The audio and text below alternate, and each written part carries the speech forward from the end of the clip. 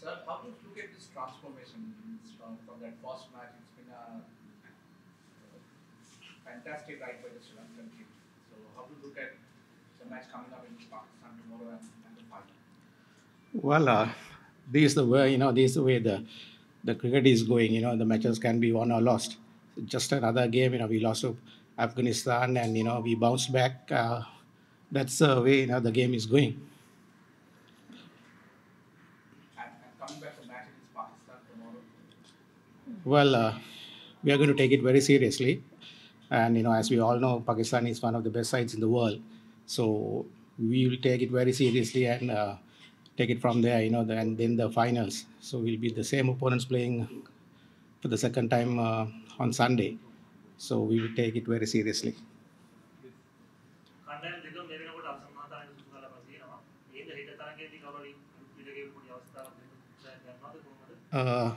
ඒක ගැන අපි තාම කතා කරලා නැහැ. මොකද මම කිව්වා වගේ මේ ගේම් එකත් අපි සාමාන්‍ය තරගයක් හැටියටම තමයි මේකත් අපි සලකන්නේ. ඒ ගැන තාම කතා කරලා නැහැ. මොකද සිලෙක්ටර්ස්ලායි අපේ හෙඩ් කෝච් කැප්ටන් ඒ ගැන මම හිතන අදහවස හෝ හෙට උදේ ඒක ගැන තීරණය කරයි. මේ තරගයේදී සෑහලුවට හිතනවද මේ හෙට තරගය ගැන කොහොමද මේ? නෑ සැහැල්ලුවකට නම් අපි ගන්න අපි හැම තරගයක්ම එක හා සමාන එක ඉන්ටෙන්සිටි එකකින් තමයි අපි ප්ලේ කරන්නේ. ඒ කියන්නේ හැම තරගයක්ම අපි ඔපොසිෂන් එක මොකක් වුණත් අපි දැන් ෆයිනල්ස් වලට ඇවිල්ලා තිබ්බත් අපි මේ අරන් ඇවිල්ලා තියෙන මේ බිල්ඩ් අප් කරන් ඇවිල්ලා තියෙන හයිප් එක අපි නවත්ත ගන්න අපි කොහෙත්ම කැමති නැහැ. මොකද හෙට තරගයේ අපි තරගයේ රිසල්ට් එක ගත්ත අපි සෙල්ලම් කරන විදිහත් ෆයිනල්ස් වලට බලපානවා. ඒකෙන්ද අපි සෙල්ලම් කරන්නේ අපි සාමාන්‍ය තරගයක් වගේම තමයි. හෙට තරගයේ සමහර විට කෙනෙක් හිතන්න පුළුවන් පුහුණු තරගයක් විදිහට ක්‍රීඩා කරනවා කියලා. හෙට තරගයේ යම් කිසියකට පුහුණු තරගයක් වේද නැත්නම් අවසන් මහා තරගයේ උණුසුමම දකින්න ලැබෙනවද? ඒ විදිහේ සැලසුමක් තියෙන්නේ කොහොමද තරගයේ? අපි ලෑස්ති වෙන්නේ නම් සාමාන්‍ය තරගයක් හා සමානවම. මම හිතන්නේ පාකිස්තාන කණ්ඩායමත් මේ කණ්ඩායම පුහුණු තරගයක් හැටියට සලකයි කියලා. මොකද ක්‍රිකට් වල හයිප් එක, ඒ කියන්නේ මොමන්ටම් එක අරගත්තාන් පස්සේ මොකද මොමන්ටම් එක ගන්න ලේසි නෑ. ඉතින් ගත්තාන් පස්සේ කිසිම කණ්ඩායමක් මම හිතන්නේ ඒක ඩ්‍රොප් කරගන්න කැමතියි කියලා. ඉතින් අපි මේ විනිං ට්‍රෙන්ඩ් එක දිගටම ගෙනියන්න තමයි බලාපොරොත්තුව. තරගයේ ප්‍රතිඵලය ගැන කියන්න බෑ. හැබැයි ඉතින් අපි ක්‍රීඩා කරන විලාසයේ කිසිම වෙනසක් නැහැ.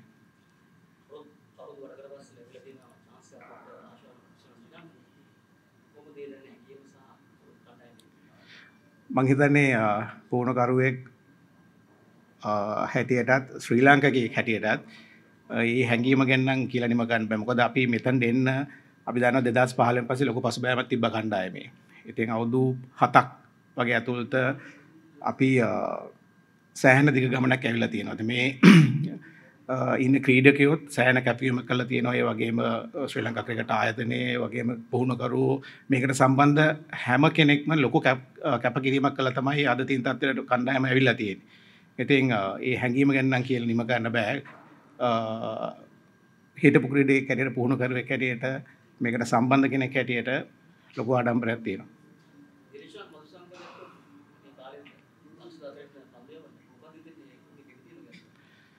ඩිල්ෂාන් අද අපි එදා ඒ තරංගේ පර්ෆෝම් කරනවා දැක්කම ඩිල්ෂාන් අදී ආපු ක්‍රීඩකෙක් නෙමෙයි ඇත්තටම.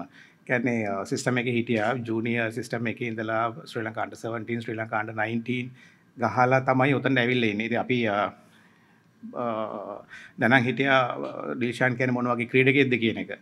හැබැයි එදා ඒ පර්ෆෝම් කරපු විදිහයි ස්කිල් ලෙවල් එක ගැන නම් කිසිම ඩවුට් එකක් නැහැ. හැබැයි ඉතින් දිග ගමනක් ඉස්සරහට යන්න තියෙනවා.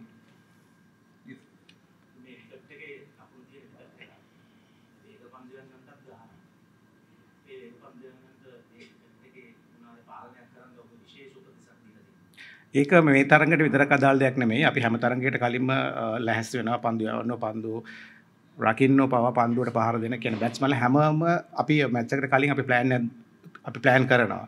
ඉතින් ඒ කට්ටියගේ ඔපොසිෂන් එකත් එක්ක අපි ප්ලෑන් කරනවා. අපි අපේ පහුගිය තරඟයෙන් අපිට අපේ අතින් සිදුවෙච්ච නැති දේවල් අඩුපාඩු ඒ හැම දෙයක්ම හදාගෙන තමයි හැම ගේම් එකකටම අපි ලෑස්ති වෙන්නේ.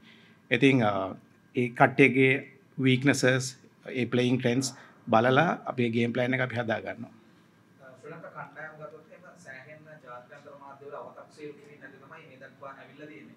කණ්ඩායමේ මානසිකත්වය කොයි විදිහටද දැන් තියෙන්නේ? මම හිතන්නේ ඒ අව탁සේරුවට ලක් වෙන හැම අවස්ථාවකම දිරිමත් වෙනවා මිසක් අපි පසුබෑමකට ලක් වෙන්නේ නැහැ කොමනම අවස්ථාවකදීවත්.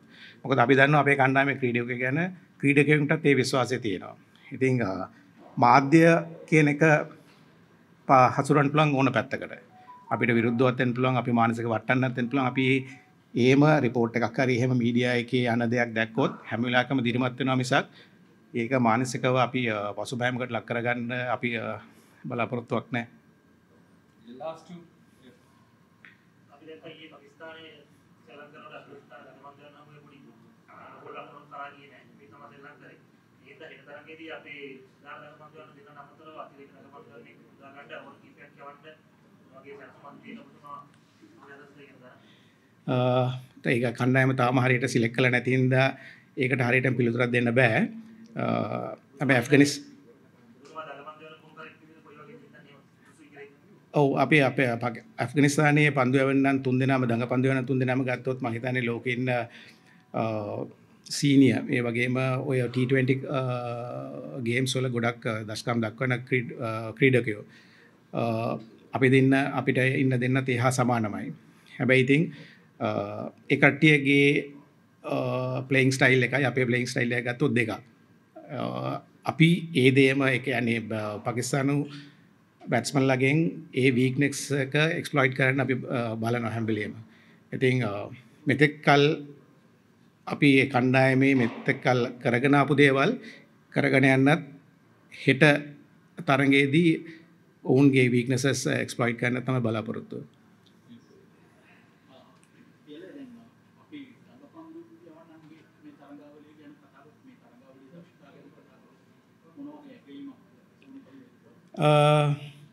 අපි වෙන තරංගات එක්ක කියන්නේ වෙනක තරංගාවලිත් එක්ක වෙන සීරීස් එකත් එක්ක ගොඩක් සීරීස් එක කම්පෙයාර් කරලා බැලුවොත් එච්චර කැපිපෙන්න දස්කම් දක්වලා නැහැ. හැබැයි අපි දැන් T20 ගේම් එකකට එද්දී ගොඩක්ම බලපාන්නේ කඩුළු නෙමෙයි.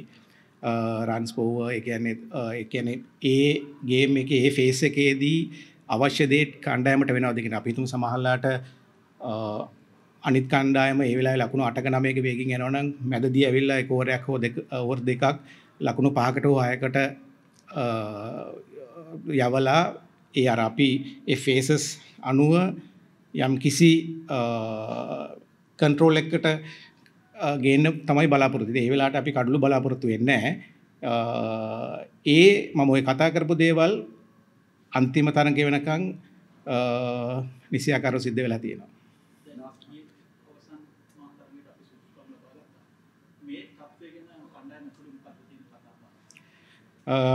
ඇත්තටම හැම ක්‍රීඩකයෙක්ම මෙතන එන්න තමයි බලාපොරොත්තු වෙන්නේ. අපි තරඟාවලියට එද්දිත් අපි ෆයිනල් එනවා කියන ඒ හැඟීම සහ බලාපොරොත්තු තමයි අපි තිබ්බේ. එතන අපි ඇවිල්ලා තියෙනවා. දැන් අලුත් බලාපොරොත්තුවක් ඇවිල්ලා තියෙනවා ෆයිනල් එක ජයග්‍රහණය කරන්න. මොකද 2014 පස්සේ අපි දිනලා නැහැ ඒෂියා කප් එක. 2014 වෙනකම් මට මතක හිටියට 5ක් හෝ 6ක් අපි දිනලා තිබ්බා. ඉතින් අපි ගොඩක් සාර්ථක කණ්ඩායමක් 2014 වෙනකම්. ඉතින් අපේ තිබ්බ පසුබෑමත් එක්ක අන්තිම අවුරුදු 8 අපිට දිනන්න බැරුණාට අපි මේ තරඟාවලිය දිනලා අලුත් ගමනක් ආරම්භ ගන්න තමයි බලාපොරොත්තු වෙන්නේ. Sir, given the way Pakistan has bounced back in its last 2 matches, going down to the last and winning the matches, what is that one thing that is worrying for you about the Pakistan team? And obviously for Sri Lanka, this Asia Cup means a huge, especially what is happening back in the country. So, and having won this tournament 5 times previously, how unified are the boys, the entire squad, to give it back to the countrymen by winning the tournament? Well, we all know the Pakistan is a tough opponent. So we are not worried about the opponents. We will play, we will come out with our A game. So we will control the things that we can control and, take it from there. The Pakistanis, of course, have been winning and we have been winning. So we end up with 2 wins in the second round and Pakistan have 2 wins. So both the teams are equal. So the better team will win on the day. And the second part of the question, what does it mean for the entire team to bring back smile for the countrymen back? It has been huge, because we've been waiting for this moment for a long, long time. So it's a great achievement, and if we can win this tournament, it's going to be, huge for us and for the country as well. Thank you.